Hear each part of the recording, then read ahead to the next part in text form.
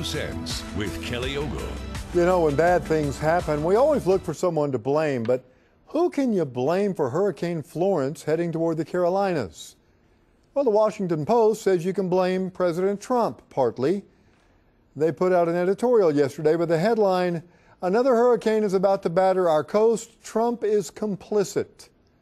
They're blaming the potential flooding threat that hasn't even happened yet on climate change and President Trump. The Post editorial board wrote yesterday,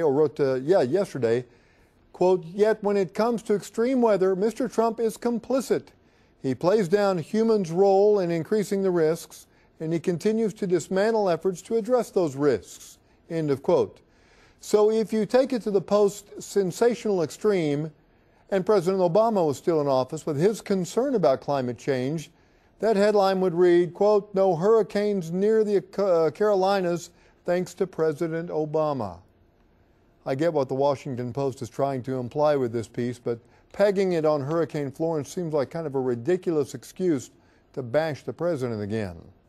I'm Kelly Ogle, and that's my 2 cents.